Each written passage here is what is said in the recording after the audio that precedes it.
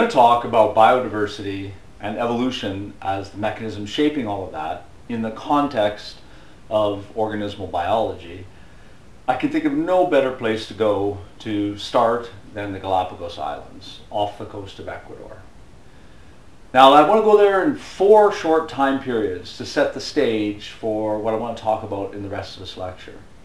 The first time I'd like to take you there is in the mid-1800s. And I want to imagine that you show up on the Galapagos Islands and you look around you, and the first thing that you'll notice is that all of the islands are volcanic. And looking at the fauna that is there and the flora, you see that they've presumably never been connected to the mainland. They've always been separated from the mainland Ecuador by 800 kilometers or so.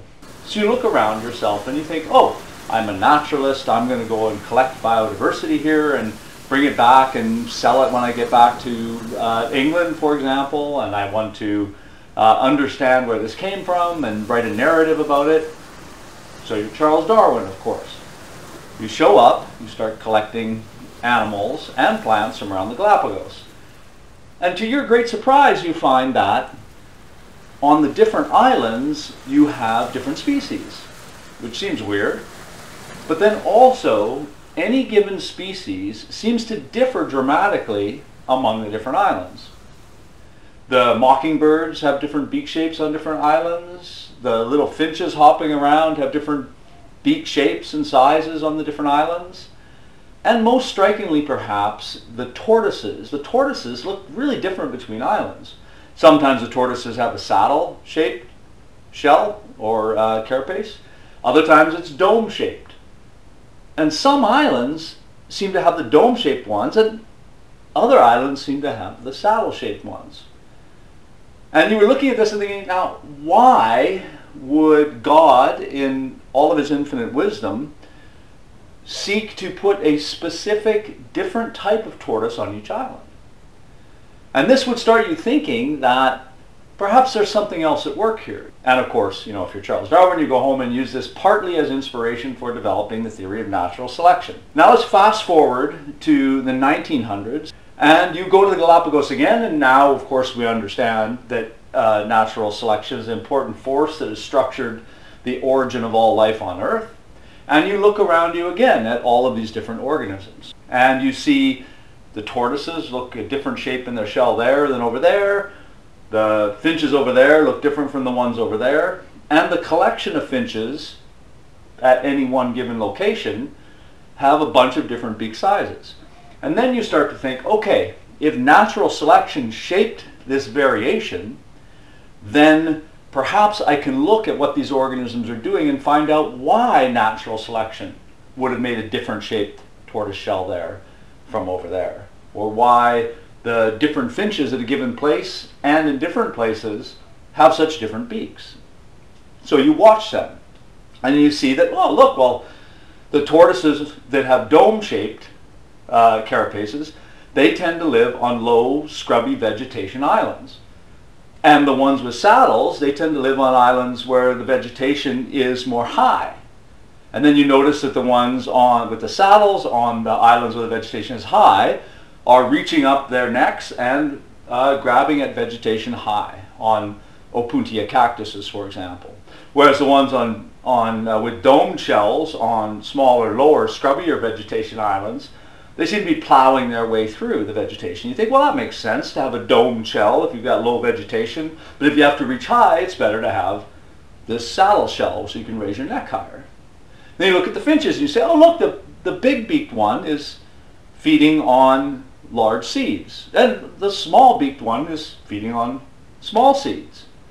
And then you think, and the one that looks like a woodpecker's beak is acting like a woodpecker. The one that has a little tweezer-like beak like a warbler, well, it behaves like a warbler. It's picking insects off of the bark. And so you say, well, this makes sense. This is natural selection fitting organisms to their different environments, and that's how the diversity of life came to be on the Galapagos. Now let's fast forward again to the 1970s, when a couple of McGill professors, Peter and Rosemary Grant, thought, let's go with our postdoc and let's start studying the dynamics of these finches on the islands. And they go to a very small island called Daphne Major. And they and their students set up shop there and capture all the birds. And then they try to mark them all, find out who's mating with who, and then they wait to see what happens. And it just so happens that as one of the students, Peter Bogue, decided to set up and start working on these islands, it was a very dry year. And there was no reproduction of the plants. As a result, there was no reproduction of the finches. Instead, a whole bunch of finches died.